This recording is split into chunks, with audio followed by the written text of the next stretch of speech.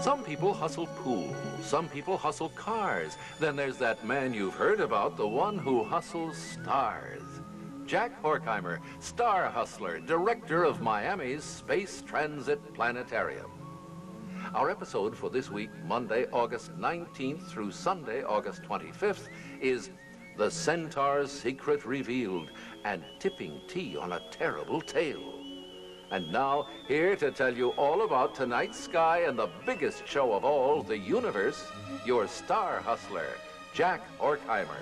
Greetings, greetings, fellow stargazers. And in last week's episode, we showed you how to find the constellation Sagittarius, a mythological creature, half man and half horse, who hunts the heavens with drawn bow and arrow. An arrow which some say is aimed at both the heart of the scorpion and the heart of Taurus the bull, but which in reality is aimed at something far more awesome, a once secret something no one could possibly have known about until our 20th century. So let's once again find our centaur, and to do that, all we have to do is go outside any clear night this week between 10 and 11 p.m. your local time, and face due south. And there you'll see 8 semi-bright stars which make up the major portion of Sagittarius. Remember now that his bow is represented by these 3 stars with the tip of his arrow here. But now let's make finding Sagittarius even easier and more fun. And what could be more fun than the Mad Hatter's Tea Party from Alice in Wonderland? So now, just imagine that Sagittarius has been magically turned into a teapot. For then, his 8 major stars are even easier to find. Simply draw a line between these 2 stars for the bottom of the teapot. The spout is here between these stars, the lid of the teapot up here, and back here, a nifty handle that would please even a dormouse.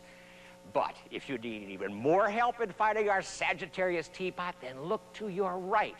That is to the southwest. And you should see our old friend, the scorpion, getting ready to set.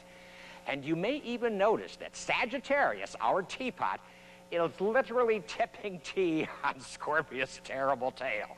And the lower Scorpius descends toward the horizon, the steeper will be the tilt of the teapot, thus ensuring the scorpion a hot time in the old tail tonight. Oh, poor Sagittarius.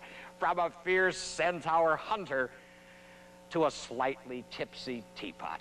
What a degrading way to go. But now, look closely between the spout and the tail. For the spout, which was once the arrow, is now known to point to a spot so awesome that not even the mythology of the ancients could have dealt with something quite so grand.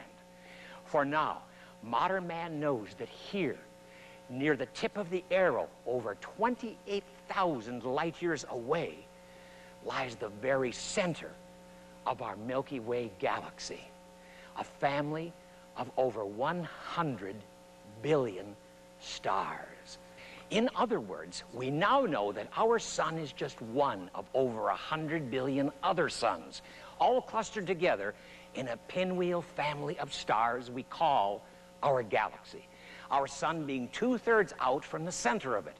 So when we look at the spot at which Sagittarius arrow or spout points, we are looking toward the very center of our galaxy. And on a clear moonless night, far from city lights, you can see that indeed here between Sagittarius and Scorpius, the Milky Way is thickest and brightest because of the light from billions of distant suns. And that, dear friends, is the secret of Sagittarius. A wonderful secret indeed. So, until next time, out under the heavens with you, any clear night this week, face due south between 10 and 11 p.m., and whatever you do, remember, keep looking up.